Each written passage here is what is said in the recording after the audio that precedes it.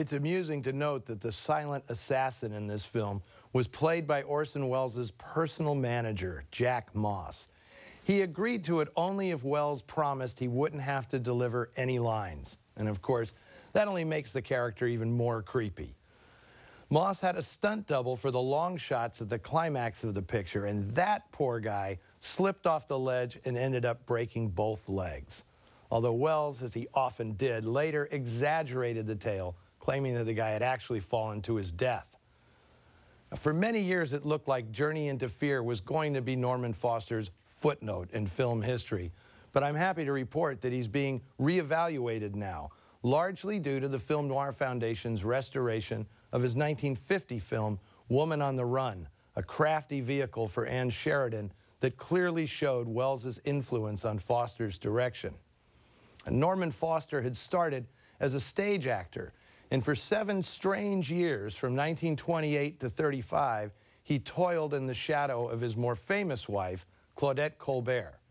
Yet they never lived together, keeping separate residences, first in New York and later in Hollywood, the ostensible reason being that Colbert's mother despised her son-in-law.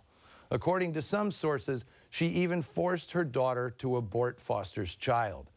Now, plenty of rumors circulated about their odd union, but Colbert only laughed and said, "The most important requirements for a successful marriage are living apart and lack of jealousy." Well, they eventually divorced, with Foster marrying Loretta Young's older sister, Sally Blaine. After that, Foster turned from acting to directing, starting with a half-dozen Mr. Moto movies at Fox in the late 30s. And he showed a flair with these B pictures that caught the eye of Orson Welles, who quickly brought Foster into his trusted inner circle. In 1941, Welles chose Foster to work with novelist John Fante on a segment of It's All True, an anthology of stories set in Latin America. Foster had begun shooting My Friend Benito, about a young boy's bond with a bull bred for fighting, when Welles called him back to Hollywood to serve essentially as his surrogate behind the camera on Journey into Fear. Now, in later years, Welles's acolytes claimed that he'd directed all the good parts of this film, but Welles always maintained that it was his trusted and talented friend Norman Foster at the helm throughout. After the messy finish of this production, however, Foster returned to Mexico, and that's where he resumed his directing career. He's credited with discovering actor Ricardo Montalban, casting him in the sensational picture Santa, opposite popular star Esther Fernandez. It was such a big hit, they re-teamed the following year for Foster's La Fuga, photographed by the legendary Gabriel Figueroa. Foster made several more excellent pictures in Mexico, and if these movies were better known, there's no doubt he'd be remembered as more than just a footnote to Orson Welles' career. Now, since today's film was so short, it gives us a little more time to dip into the mailbag. And remember to follow @Noir Alley on Facebook and Twitter for your noir fix and to submit your questions. Now, I was bemused from a note by regular TCM viewer Ramona Hensrud, who writes, "I've never been interested in film noir after seeing a few. What am I missing?"